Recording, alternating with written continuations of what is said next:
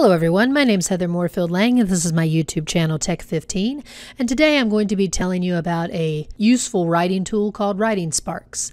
WritingSparks is a resource to be able to find writing prompts for both teachers and students, ideas for creative writing, writing challenges in all sorts of locations, and ideas to help students who might be struggling or just looking for ideas of ways to get started in writing. So let me quickly show you how this site works. First, you want to go to writingsparks.com, and if you want to quickly look around, you'll see that you can create a Spark if you're a teacher, or you can write now if you're students. You can also get videos and information to further find out more about WritingSparks. If you're a teacher and you click on Create a Spark, you can find out information for those under 7 or 8 and over. So let's go ahead and click on under 7. And this is going to ask if you're looking to do a story, a news article, an opinion piece, or a poem. So let's say that I want to do a story. You can take a look at how long a Spark will be.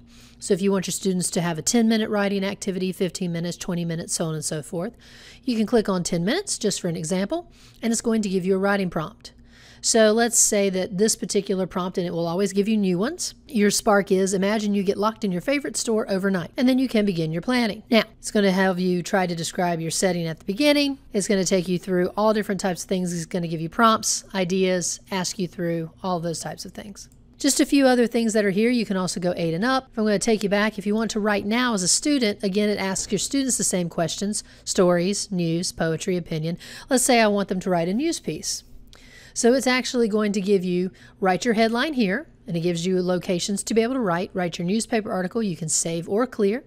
It'll ask you who's the article about, what's your report about, when did it happen, where did it take place, why, how. So it's asking your who, what, when, where, why, how, and what quotes will you include. A few other items that are here. If you go to resources, this also gives you all different types of downloading and printing the planning sheets if you want to be able to do this offline. You've got videos. You also have a lesson hive down here at the bottom of the page, and the lesson hive gives you all different types of lessons that you can follow for everywhere from English to personal and social health from grades 1 from ages 11 and over.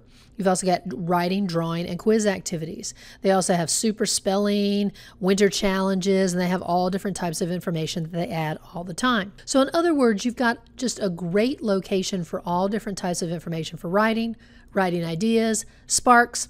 If you're not interested in using the whole tool and all of the writing, you can just gather up some of the writing prompts and use those in class.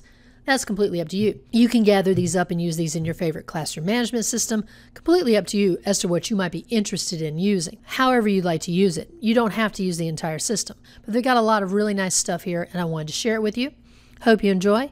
Thanks so much for watching. More videos for you soon.